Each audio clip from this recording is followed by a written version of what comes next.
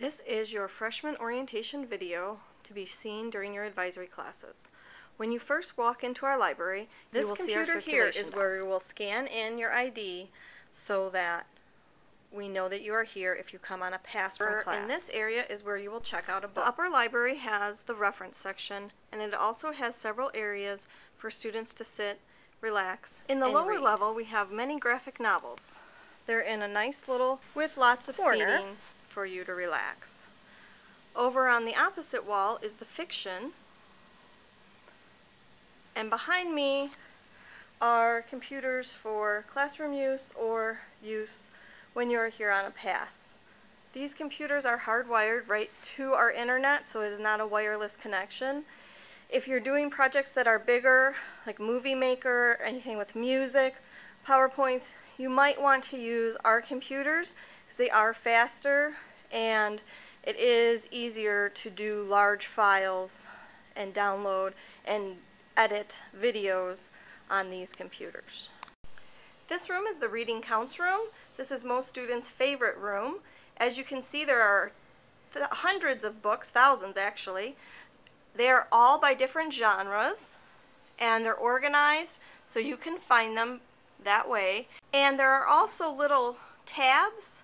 These help you find books that you might be interested in. That would be a good way to find a book if you are struggling. We'll start doing the freshman orientation worksheet. I'm Miss Thompson. There are two other librarians work in the library, Mr. Gray and Mr. Jones. We also have a circulation clerk, Miss Finney. Miss Tate is our secretary. The library has a lot of things to offer you. There's a lot of times you can come to do various things. It's not just about reading, checking out books. You can do homework, you can use our computers. Some people even come and play games. But we do have just general rules that you need to follow in the library when you're here.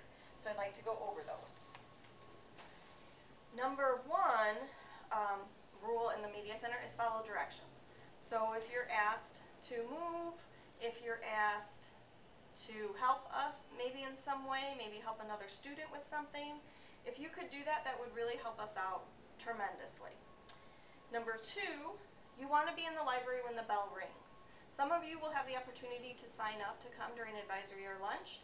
You can't be late, okay? Just because you're not going to your advisory or not going to your lunch doesn't mean you have extra time in the hallway or bathroom. You need to come here first and get your attendance taken so that we know where you're at all times. The third rule of the library is you need to be respectful in your words and actions. There's going to be a lot of people coming in and out of the library. Sometimes there's classes. Sometimes you're going to be coming in from a pass. You don't want to be waving to people you know and disrupting another class. If you're sitting next to somebody that you like or don't like, you don't need to hit them or poke them or touch them. You need to stay in your space and do your thing, and everybody will have a more pleasant experience when they're in the library that way. The fourth rule pertains to you if you come to the library on a pass. You can use cell phones in our school. Some teachers let you use the cell phones in the classroom, some don't. When you are on a pass from your class, we will not allow you to use your cell phone in the library. Okay, so if you're coming from a class, then your teacher is having you finish an assignment and you need to get to work, finish that assignment. If you have trouble finding something or you forgot something in class, ask somebody for help. We can email your teacher for you. We can send you back to class to get what you need. But you need to make sure that you have all the materials that you need to complete your assignment when you arrive. You should have whatever you need for your assignment. And number 5, there's no gum, no candy, no grooming. You shouldn't be putting on perfume, brushing your hair, putting on makeup. It distracts a lot of people, and hairspray, perfume, lotion have different scents. People have asthma, allergies. It's just not a good practice. Those are things that you should be doing in the restroom. And then, of course, there is no food or drink.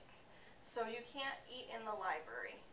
It causes a lot of mess, especially if you're on the computer and you're eating and your fingers get all sticky.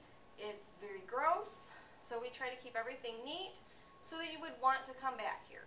I don't think you would want to use a computer after somebody had put Cheeto crumbs all over it and spilled pop on it. So we want to keep everything neat so that you have an enjoyable experience when you're here. Okay, so I'm going to start on the worksheet now.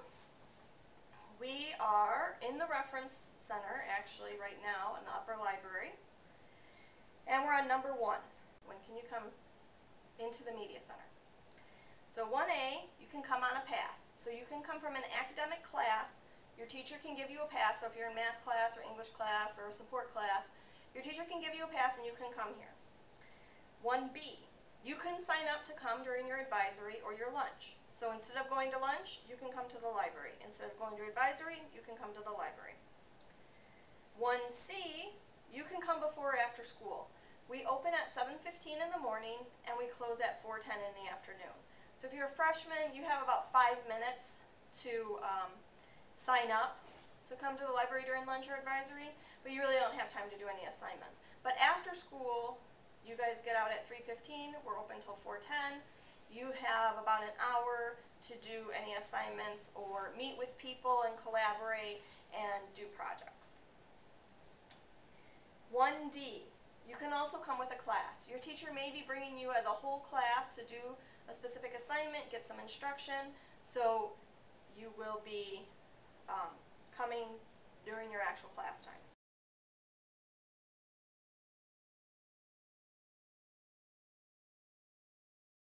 Number 2, what is the procedure for going to the library instead of going to advisory? 2A, first you should check with your advisory teacher to make sure that they're not having a lesson that day. Some advisory teachers will tell you at the beginning of the year, on Mondays and Wednesdays, you need to be in advisory because those are the days that we have things scheduled. If you need to go to another teacher, if you need to go to the library, you can do that on Tuesday, Thursday, and Friday. They might tell you that at the beginning of the year, and then you don't have to check with them. There are other advisory teachers that would prefer that you check with them the day before. So if you want to go to the library on Tuesday, on Monday, ask your advisory teacher, hey, Mr. Ficaro, can I go to the library tomorrow, Tuesday, during advisory? And they'll say yes. They just need to know that you're going to be there. 2A is check with your advisory teacher. 2B, you need to sign up before or after school. We have these binders that are going to be at the circulation desk. The binder has, on the outside, it has the period, so it's 4th period, 5th period, 6th period, all the periods of the day. And then inside the binder are the sheets where you're going to use to sign up. So it has the date, and it has the period 5A, and on the bottom it has the 5B period. You can either sign up for both if you don't want to go to lunch, or you could sign up for just one if you just want to come here for advisory or if you just want to come here for lunch. You would sign up for the time that you are scheduled for that. And then 2C, most importantly, you're not going to go to your advisory that day. So if you signed up for Wednesday to come here, you're not going to go to advisory first and say, hey, I'm going to go to the library. You're going to come right here to the library, okay? We take attendance here. That sheet that I just showed you, we check off that you actually showed up, so your advisory teacher knows that you did come. So you can't ditch and say, oh, I signed up for the library and I was at the library. No, if you didn't check in at the desk and come on time, then you are not accounted for.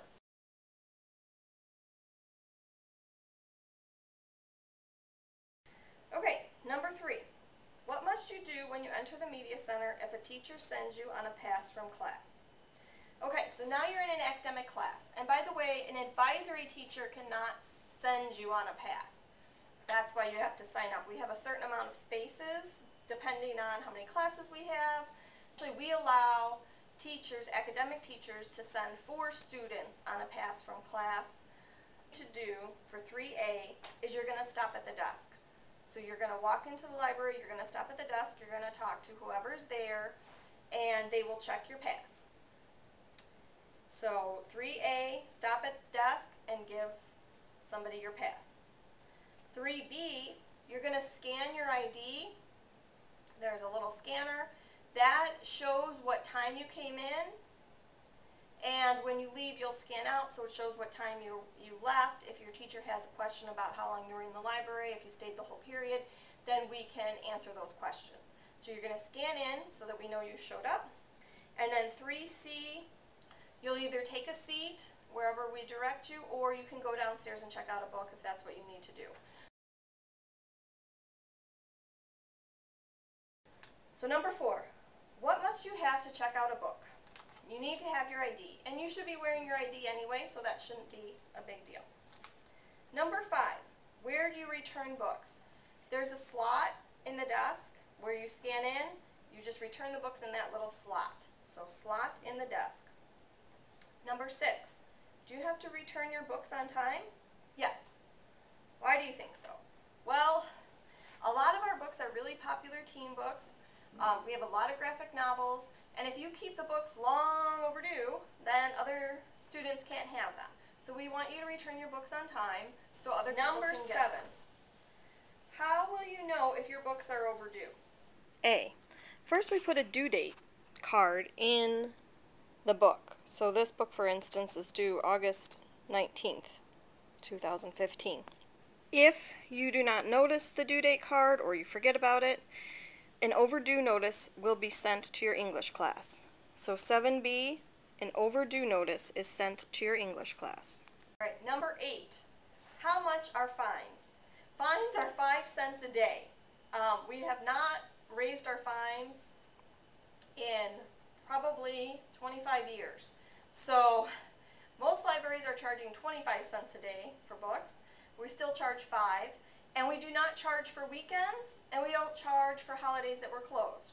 So for spring break, you do not get charged for any overdue fines over spring break. You don't get charged on Martin Luther King's birthday. So you only get charged 5 cents a day for books during school days, if they're overdue. Number 9, where are the current issues of magazines kept? They are kept up here in the reference area. They are there's a little set of chairs and a couch, so it's a nice little seating area. If you are bored and you don't know what to do, you can sit and read a magazine. Number 10, how much does it cost to buy a poster board? Poster board is $1, and it's for any color. So we have a variety of colors: blue, yellow, green, red, and white. They are all $1.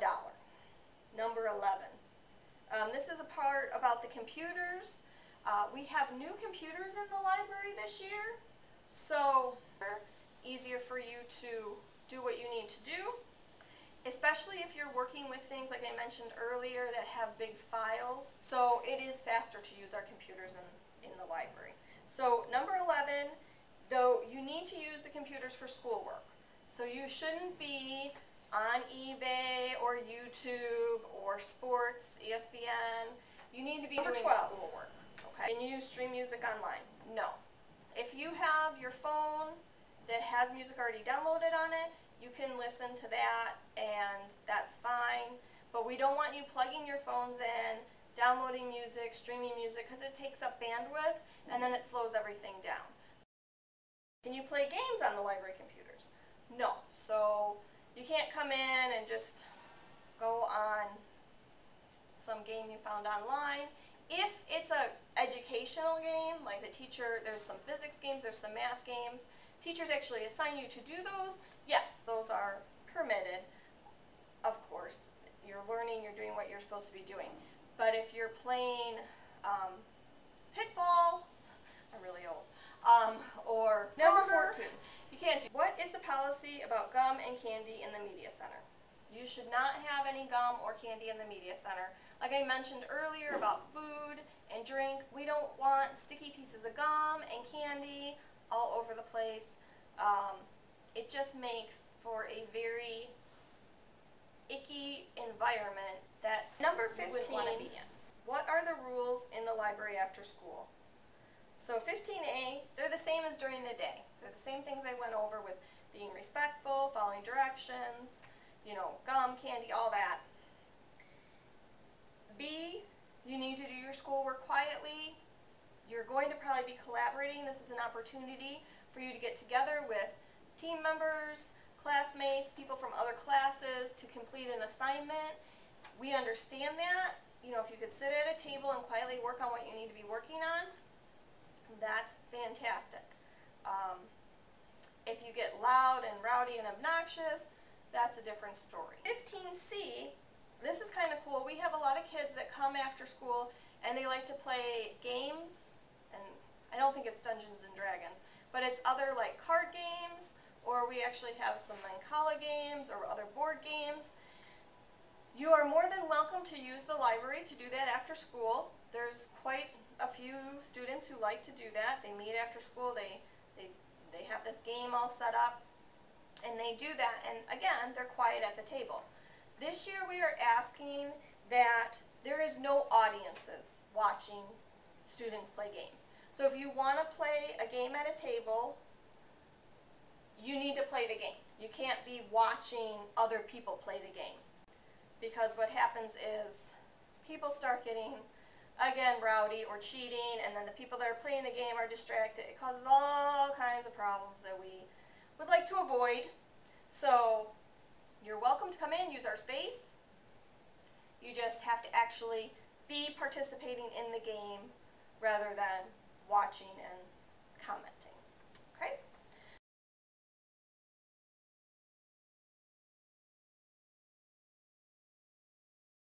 So those are our rules and procedures for coming to the library. The other thing I want to add are some of the great things that we have going on in our library. We have a book club. It meets once a month.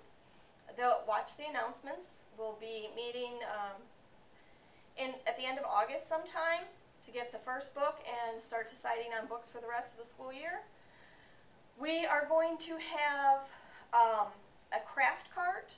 So if you want to come during your advisory or study hall and you want to work on crafts, we're going to have a different craft of the month with a recipe, and all the things that you need to make that will be on the cart, and it'll be like do it yourself kind of thing. Now, no instruction. If you want to do it, you can do it. If you don't have to. We also have other programming that is offered throughout the year. It's during your advisory time, lunchtime, and some of the stuff is after school. We have all kinds of different opportunities and things for you to explore and see if it's something that you would enjoy doing. So take advantage of that. Make sure you talk to all the librarians, see their different input on things. You'll be doing a lot with careers over the next 4 years. You want to think about, well, what do you want to do? What field do I want to go into? You don't know that right now. You may not know that by the time you're a junior. But the more opportunities you have to check different things that interest you, the better it is to do now. So take advantage of all the different programs we have to learn about different things, even if you don't think you would like it. Come and see if it's something you're interested in. You might find that you do enjoy it. We look forward to seeing you, helping you, and we love having you in our library, so come in anytime. There is one other link you may want to know about on the JT Learn page. It's under Student Resources, Central Library. As you scroll down on the right-hand side of the screen, there are helpful video tutorials. There's one called Saving to OneDrive. I suggest you watch this so that you know how to use your OneDrive account and save to the cloud. That is a very helpful video for you. Thank you.